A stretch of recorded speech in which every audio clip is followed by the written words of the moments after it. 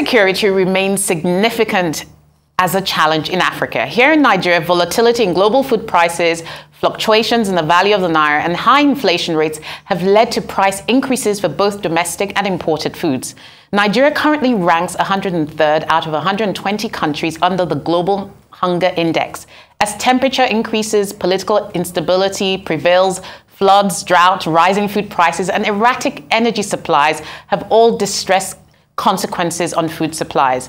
Many African countries require crucial interventions in increasing food production and mitigating the impacts of climate change and buffering energy supplies, whilst overhauling the important components of food systems and the respective linkages between these components in order to ensure food security for the population. Well, joining me to discuss this and many of the issues around food security is Ndidi Nwuneli, Executive Chair, Sahel Consulting, Agriculture and Nutrition. She has over 25 years of international development experience and is the founder of Leap Africa, Changing Narratives Africa, and African Food Change Makers. She's also the co-founder of ACE Food Processing and Distribution Limited and sits on the board of the Rockefeller Foundation, the Global Alliance for Improved Nutrition, AGRA, Nigerian Breweries PLC, and the Africa Philanthropy Forum. Thank you for joining me this morning, Ndidi. So great to have you here on Arise. I think it's your first time on the show. So I guess my first question really is around the ongoing global hunger crisis. What is the implication of this for sustainable development or even achieving the SDGs? Right now, it looks really bleak. SDG 2 is zero hunger, and hunger is rising across the world. Malnutrition is rising across the world. So when we think about the implications of the last 24 months on the food economic landscape and the food ecosystem, I am really, really, really worried about the state of affairs. Yeah. Interestingly, we've had COVID-19 and we had the Russia-Ukraine crisis. Has it actually been significantly exacerbated now, or have those global events just highlighted what are major bottlenecks or challenges already within the global food system? So what COVID-19 demonstrated is how connected we are and how dependent we are on other countries. Because with COVID-19, we had supply chain challenges with shipping challenges and delays, reprioritization around health. And then we saw countries closing their borders with the Russia-Ukraine war. Immediately that started, we saw a lot of restrictions on trade around food, because many countries said, we have to protect our own reserves, our wheat, our grains, because we know what happened in 2007, 2008, the same thing. And it led to rapid increases in prices and the same border closures. So we've seen that same effect, not just on the fertilizer industry and the wheat sector, but in every single sector. And it just shows our exposure as countries that are dependent on other countries, where you're net trade importers of food, where you're not food self-sufficient. Those are challenges. And countries that are dependent on others for their food will continue to suffer during periods of crisis and unrest. And you know what was really scary about what you said is, I think it took the Russia-Ukraine crisis for some of us to realize just how pivotal some countries were in the global food system, and how you had such an imbalance in supply and demand, where the greatest need was. But I know that you've recently been involved in global climate talks. COP27 has just finished in Egypt, and there's a very strong link between climate change and food security. What were some of the big messages or narratives going on at COP27 around how we're going to solve the global food crisis? Yeah, so this is my first COP, and it's the first time where food was actually recognized for its pivotal role in the climate agenda. The food ecosystem is the largest contributor to greenhouse gas emissions, 1/3 of greenhouse gas emissions, because of food waste. Because when we leave all our food to waste, it emits methane into the atmosphere. And there's significant food waste, 1/3 of our food waste. So we don't realize the magnitude, not just at the farm gate, but even at the table. So that's one. And then we're most impacted by climate change as a sector. Droughts, hotter climates, flooding affects the food ecosystem. The low cost that affected East Africa over the last 2 years, those are all effects of climate change. And so the food ecosystem was on the agenda, and we had a huge food pavilion, and there were lots of sessions around how the food ecosystem has to change, regenerative agriculture, using solar, managing waste, and also our role in mitigating, but also adaptation. And we struggled to have the language in there as we required, but we saw greater recognition, greater partnerships, and greater collaboration across the sectors. So I left COP optimistic, but cautiously optimistic, because there's so many agendas at COP, so many interests, and everybody's tugging for their own piece of the climate pie, not realizing that we really need to collaborate, truly address these issues, because we're all affected. Yeah, and maybe we can just stay on that COP27 issue, because one of the big things that has trailed the COP discussions is the responsibility that developed economies have towards developing countries, and this elusive $100 billion of financing for climate adaptation and mitigation.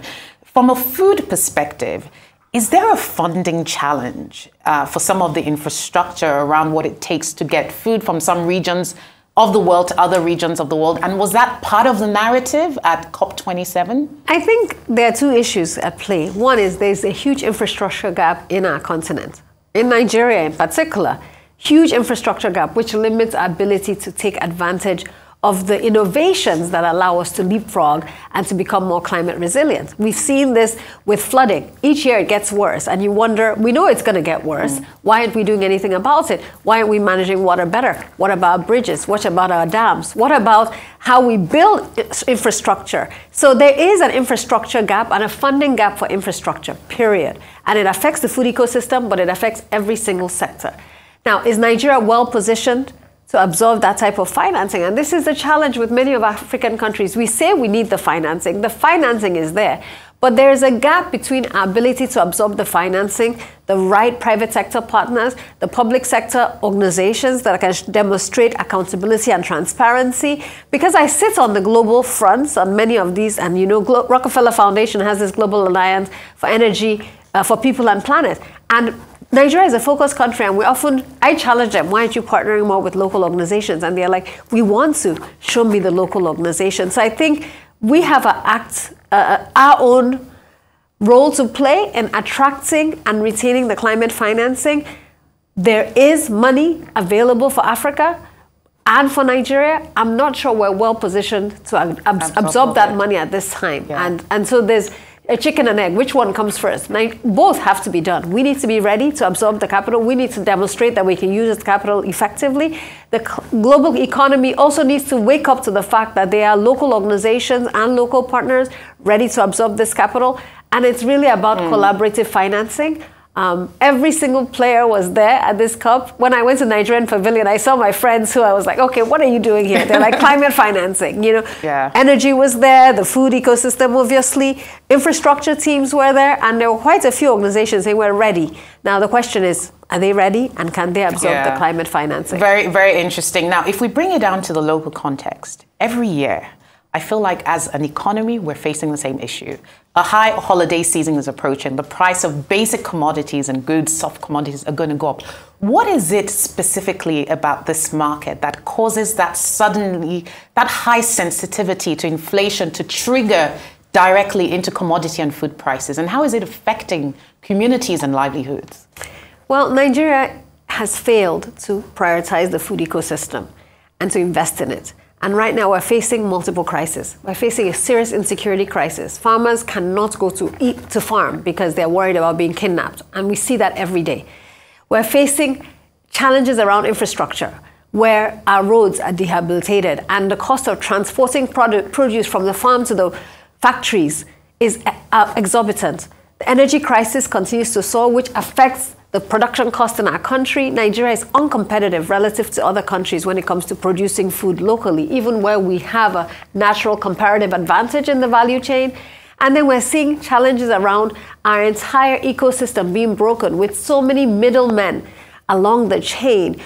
And that creates inefficiencies from farm to fork, you know, from farm to table. We have at least 10 players across the ecosystem when you should actually have a more efficient, more transparent, accountable value chain where data flows, where pricing flows. And so when you have those inefficiencies, you have hoarders, you have, you know, what we call artificial shortages caused by really unscrupulous people who want to make 3 times the profits they should be making at the expense of Nigerians. So I think there are multiple actions that need to be taken urgently. I often say, I mean, we did a rice value chain study a few years ago, and I was shocked that the landed price of rice versus what Nigerians pay there's a huge gap. What sort of gap are we talking about? It's a 3- or 4-fold gap. Wow. So when you have a monopoly in the rice value chain that continues to frustrate the local production of rice, of course you will continue to see gaps. Where Nigerians are paying 10 times or 3 times what they should pay for rice, when we could be rice self-sufficient in this country. So that's one. And it's Christmas season. Everybody wants to eat rice and chicken. So you see these inefficiencies, and it directly affects us. We have double-digit food inflation, right? We have the average Nigerian saying, I can only do 0-1-0. I can only have 1 meal a day. And even when I have that meal, I can't have an egg or I can't have a piece of meat because I can't afford it. That directly impacts malnutrition. Of course. Hidden hunger, stunting. And so if 1/3 of our children are stunted, it means that 10 years from now, 20 years from now, the productivity of our workforce is reduced because the brain development is stunted. Yeah. Dr. Akinwumi Adesina has a quote which says, a stunted child today, a stunted group of children today is a stunted country tomorrow. Of course. So the ramifications, the generational ramifications of this food crisis are immense and troubling. And so that's why I feel this sense of urgency that we need collaboration across the board to address these challenges. Yeah, and we'll talk about what that collaboration and policy solutions. But in terms of Nigeria's competitive advantage from a food production perspective, what do we really have a competitive advantage in, all things being equal? In a world where we didn't have flooding and all these other supply chain issues, what is our competitive advantage? So there are at least 5 value chains where we have competitive advantage. Cassava is one, where literally Nigeria can be the world producer of cassava. We can actually compete with the Vietnams of this world who are actually demonstrating what you can do with the cassava value chain. Yam, we still have a competitive advantage in yam. Soya, our soya is one of the best in the world. Ginger, okra. So there are few value chains, where we actually can compete globally because of our the varieties we grow, but also our natural endowment as a country. We can become self-sufficient in rice, but we are not, despite what the government likes to say. We're still a net importer of rice. We're still a net importer of maize, which obviously impacts the profitability of the poultry value chain. The poultry value chain has grown and can be a very successful value chain, but because of its dependence on imported soya and maize, it's not as competitive as it should be. We're struggling in all the others. Many areas, yeah. Still net importers of even palm oil, where we used to be a net exporter. Of course, Countries like Cote d'Ivoire have overtaken us when it comes to cocoa, palm oil, pineapples, yams, the most basic value chain. And Ghana is now a net exporter of a lot of the value chains that we used to boast about as well. In fact, we always had those stories about Nigerian palm oil right from, back in primary school. Really incredible. One of the things I think about is the workforce that is needed to really grow this sector and take it to the height that it needs to be. Are we seeing expertise really over generations being prepared to serve the food industry from farm to table? Definitely not. And in fact, that's one of the reasons at Sahel, we actually started the Sahel Scholars Program, and I wrote this book, Food Entrepreneurs in Agriculture, because I recognize that the curriculum that we've been teaching our children in universities and even primary schools is agriculture as a science, not agriculture as a business. Right. And our curriculum is still in the dark ages from the 1970s. It doesn't leverage innovation, technology, data, the great advances that have enabled us to leapfrog. And so we need to revamp our educational curriculum. We need to educate our policymakers, and Sahel has been doing a lot with training the Federal Ministry of Agriculture staff with partnership with the Gates Foundation to prepare them to understand policies, to understand ag and food in the 21st century, and that Nigeria can become self-sufficient and a food superpower if only we embrace this sector and invested in it. Yeah, a food superpower, that's music to our ears. Well, we'll take a short break now. And when we'll return, the discussion around global food security and the impact on Nigeria's economy and agricultural sector continues with Ndidi Nwuneli. Welcome back to Business Week here on Arise News. I've been chatting with Ndidi Nwuneli, Executive Chair, Sahel Consulting, Agriculture and Nutrition. So we were talking about the potential for Nigeria to be a food superpower. One of the questions I have for you is really around the fact that across many sectors, technology has been a major catalyst for growth and acceleration. What are some of the trends we're seeing in the food space now with regards to technology? Yeah, so the exciting thing is that there is investment in technology in Nigeria. We have national research institutes We have the IITA, the International Institute of Tropical Agriculture, that have invested in new seed varieties that are drought resistant, that are very productive, that are address also a lot of the climate challenges that we discussed, and we're commercializing them. We're getting them into the hands of farmers. That's where technology starts, at the farm gate. So it's seeds, it's also equipment. We don't want to invest in hoes and cutlasses anymore. They're harvesters, they're solar-driven, equipment across the board, irrigation, solar-powered irrigation equipment that allow us to ensure that we can plant all year round. The dependency on rain-fed agriculture is not sustainable, where you're only planting when the rain is falling. You can plant climate all change year has round. even turned the climate on its head. It has. And now we have aeroponics. You can grow with soilless farming, where you can grow yam without soil. You know what I mean? There is technology in Nigeria that's affordable, and our research institutes have developed it, and it's being commercialized. So that's an exciting thing. We're also seeing innovation and technology in logistics, right? In processing, in distribution, and lots of great innovations that connect consumers directly to farmers, so that you don't even have to go through the middleman. You can order on your phone. You can order, a completed meal. So those logistics and the .com generation have also filtered in to enable the ease of transfer. You have the Hello Tractors that are the Ubers of tractors, and you have the lorry systems and Kobo 360 that use technology to get produce from farm to processors. So we're seeing that technology as well. And then we're also seeing a lot of interesting online support structures. I started Africa Food Changemakers, and it's a one-stop shop for ag and food entrepreneurs to get data and funding and training and support. And it's completely free. And we now work with entrepreneurs in 37 African countries to enable us to scale the ecosystem. And our vision is 1 million entrepreneurs creating this $1 trillion industry. And so we're seeing technology leapfrog and enable us to leapfrog as entrepreneurs in the ecosystem. But the cost of technology and the availability and the accessibility is still too high for the average Nigerian. And many people also don't know about these advances. So I'll encourage a lot more to get involved. And that's why Africa Food Changemakers was created. Yeah, and I really love the fact that you brought up the word leapfrog, because we're seeing technology help sectors leapfrog. But with any sort of leapfrog, like we saw in telecoms or banking, policy and regulation become key to ensure that leapfrogging becomes sustainable. What are some of the big policy initiatives that you are excited by that you think will really help transform the sector? So there are a number that we have proposed. Whether they're being adopted is the challenge in our country. And we often see this. So we had this whole vision exercise, Vision 2050, and I was the chair of the Policy Commission on Agriculture, Rural Development and Food Security. We came up with a great, 10-point agenda. And the first thing is really prioritization. We can't do all things, right? You asked me what priority value chains, and I told you the priority value chains we have a natural competitive advantage in. That's where we should focus our energy. Nigeria is not going to become a wheat producer, right? We don't have the right climate.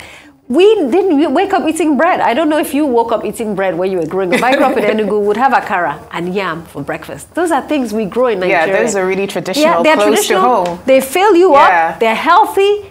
You know what I mean? Yeah. So let's grow what we can and export our excess and let the rest of the world grow what it is. So the first policy agenda is prioritize which value chains we invest in and invest in them from farm to fork. Indeed. The second is really around financing for agriculture and food security, prioritizing women, removing a lot of the barriers. And I'm glad that you're the anchor for this. You understand that in our ecosystem, women still are shortchanged, right? So women farmers generate 30% of the value of their male counterparts because they can't have access to seeds and fertilizer, because there's discrimination around land.